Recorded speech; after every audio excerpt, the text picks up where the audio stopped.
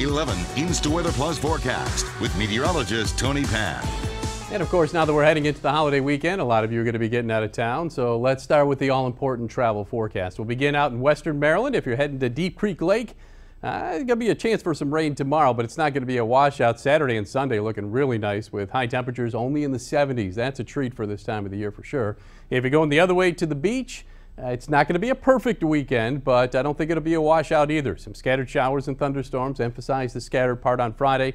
Same thing on Sunday. Even on Monday for the holiday, there's a chance for some hit and miss showers. But again, not a washout situation at the beach either. The water temperature at Ocean City is now 73 degrees. Here in Baltimore, it's really nice, about as nice as it gets for this time of the year, kind of like yesterday.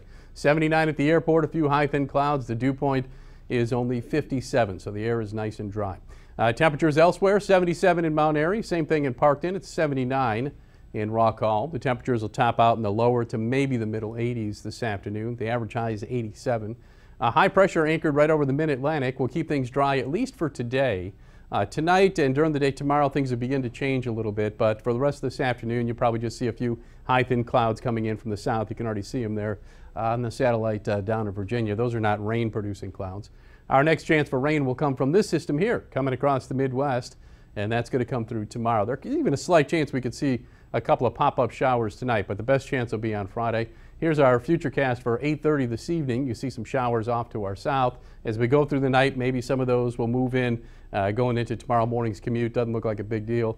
The best chance for rain will be as a cold front comes across the state on Friday evening and Friday night.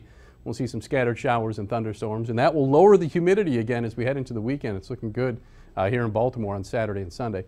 So a mixture of sunshine and a few clouds this afternoon. Pleasant. The high temperatures range between 80 and 85. Overnight tonight, a slight chance for a shower. Temperatures drop back into the mid-60s, so not as cool as last night. 7-day forecast looking good for the most part.